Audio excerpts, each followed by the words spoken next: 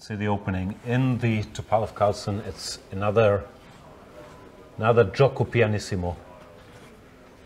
Magnus probably sees no reason to deviate from what he did in the classical. Yeah, here we are, a5. And there we saw rook e1, bishop a7.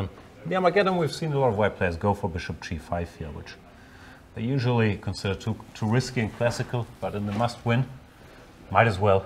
Let's see if Topalov joins the team. No, he goes rook e1 again, bishop a7.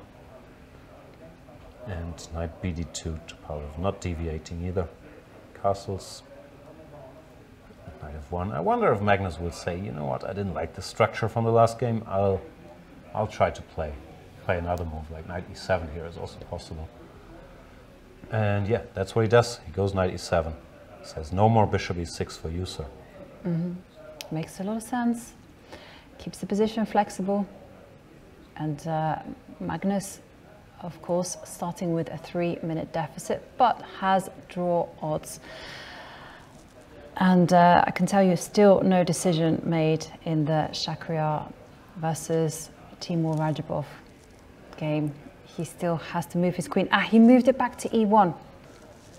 Keep an eye on it. Probably we should switch to when Rajabov's. Yep, let's go back. Gets even lower here. It's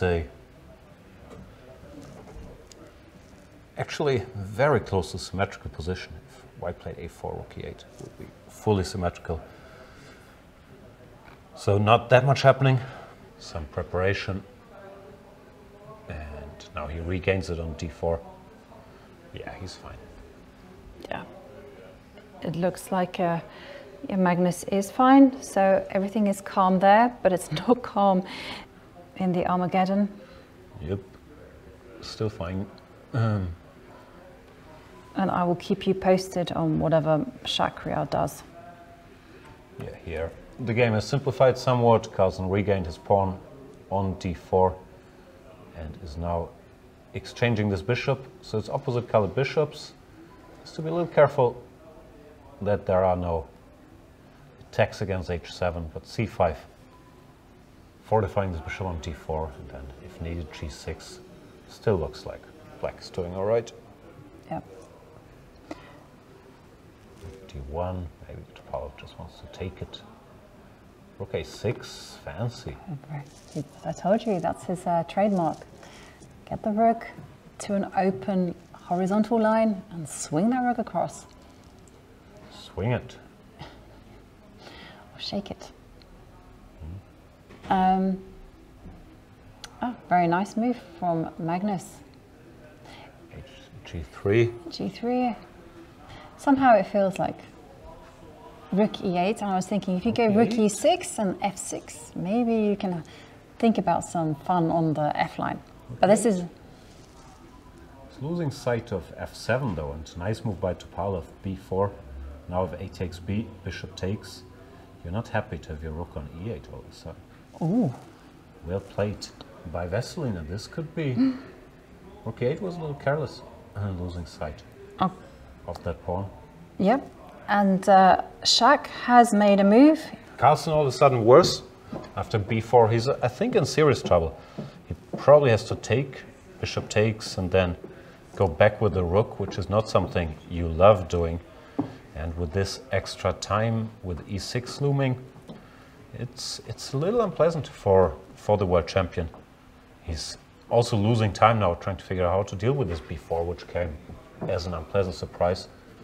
So Carlsen in some trouble? Whoa, look at this. Carlsen delivering a tactical blow, bishop c4, rook f6. Swinging. But okay, the question is, if you capture that pawn, if you capture that rook, black should be fine. Queen e4.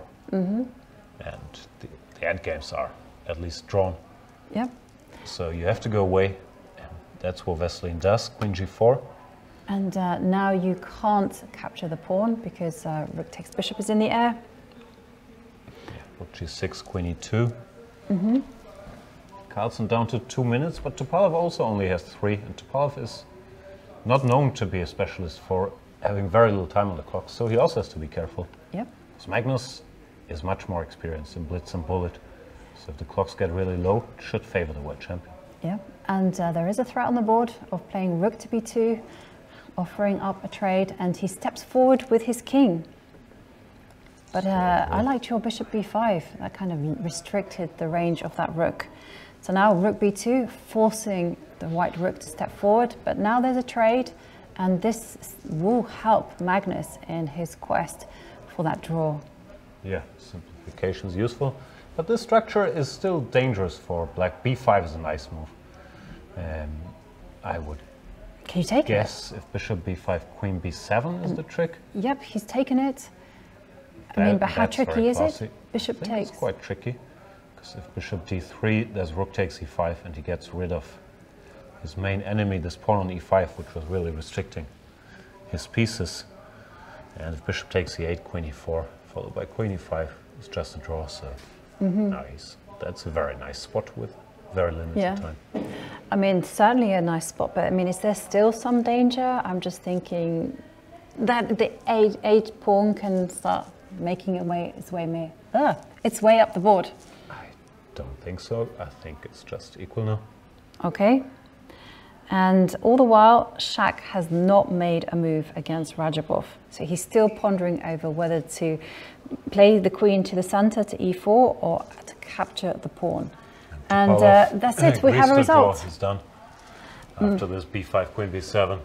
Good spot by Carlsen, was under some pressure, but saves himself there with b5.